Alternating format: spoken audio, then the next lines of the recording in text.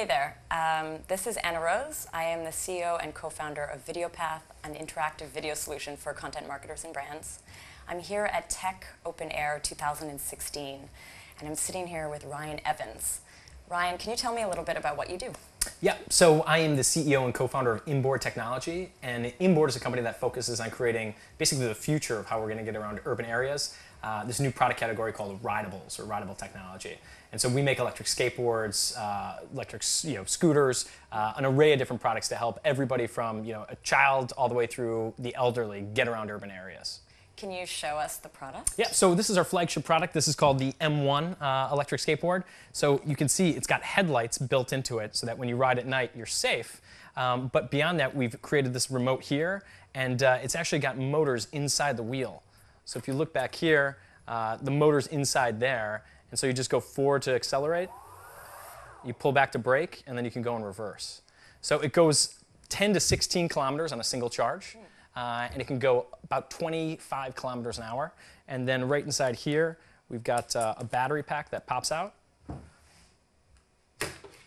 And so this is the battery right here. So it goes 7 to 10 miles, so about 12 to 16 kilometers on one charge.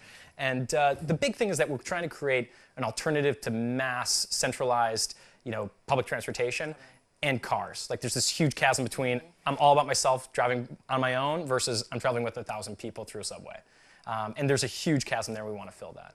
Can you give me an example of how somebody would use this on a day-to-day basis? Great question. So, last mile transportation is walking. When you get from your house to the bus, then you got to take a bus downtown, and then you get from the depot to your office, it's another mile. That's really the product category that we're going for, is what's that product that you can take with you that's lightweight, that's small, and can easily go with you wherever you want. So I love bikes. Biking to work's great. But if you're trying to get on a subway between 7 a.m. and 9 a.m., they're just so crowded, there's no way you're getting on it. Conversely, if you want to go out to a bar or get drinks with friends after work, and you have a bike, you're the odd man out. So the size and the weight of the product is really important. So we try to focus on really lightweight. Are there some cities that you're actually starting with? Like, are there some cities that are really friendly to this kind of product? San Francisco's been one that's really embraced it, as well as Manhattan. And then beyond that, Paris, Berlin, and Tokyo. Those are probably the biggest cities that are adopting it, and London. Really anywhere that has a big central transportation system, but at the same time can be a bit convoluted to get around in a car. London, the downtown with the city tax, it's the perfect case study. Beyond that, there's actually 10 cities in Europe right now that are actively working to ban cars from their city centers. So by 2019, cities like Oslo, Milan, Helsinki, they won't allow cars downtown. And so you'll either be on foot traffic or using a rideable technology to get around.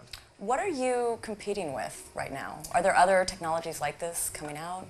There are, and that's the great thing about it. You can say competing, but it's really about different form factors. And so, our demographic right now, it's 25 to 45-year-olds, people who are active, and they want to use this product instead of using a bike. But conversely, some people want to handle. Some people want to sit down. And so all you have to do is take the exact same motor, electronics, technology, and put it into a different form factor, and you've greatly expanded your demographics. That's why over the next couple of years, you'll start to see more and more form factors come out as well. Where do you see the product going? What are you going to be developing into? So it's a good question. We're really riding this wave of autonomous vehicles that everybody's talking about, this new shared, autonomous, drop you off, pick you up vehicles. And you have to think, when cars are autonomous, you're going to have a lot less traffic in cities. And not only that, but traffic will be much more efficient. So we won't need as many lanes for cars. So in the future, the way that we see this product working in conjunction with bikes, in conjunction with public transportation, is just creating more tools. The more tools that you have at your disposal, the better you are able to kind of finally and precisely do the job. So 10 years from now, I think we'll see a lot of the lanes for cars in downtown areas cut in half. And those lanes converted over into bike lanes or green spaces for recreating or walking. That sounds really nice. It's the cities of the future. It's happening. So we're here at TOA. Is this your first time here? This is my first time, yeah. And what do you think? Such an awesome event. I mean, phenomenally well organized. But I think the best thing about it is just the atmosphere is very conducive to creativity. You're walking around and you're seeing musicians, artists, tech entrepreneurs, and people doing social good. And I think that creates a really good ecosystem like-minded people who can come together and really help change things. What do you think of this location? Wow. So, crazy or I what? know. Like, you could not, like, draw it on a map, throw things at it. Like, it is really out there. On a river. We're in a, like, We're in a UFO, spaceship. and it's like this post-Soviet Union, but at the same time, full of creativity and awesomeness. Amazing. It's a great, kind of just, statement of just how, it's on one side and here's the other side of the dichotomy. So Totally. I think it's a great venue, great organization, and just awesome to be around so many awesome leaders and technology enthusiasts. Do you think you'll be back next year? Absolutely, without a doubt. Very cool. Yeah. All right, well, thank you so much for watching, and we hope to see you here next year.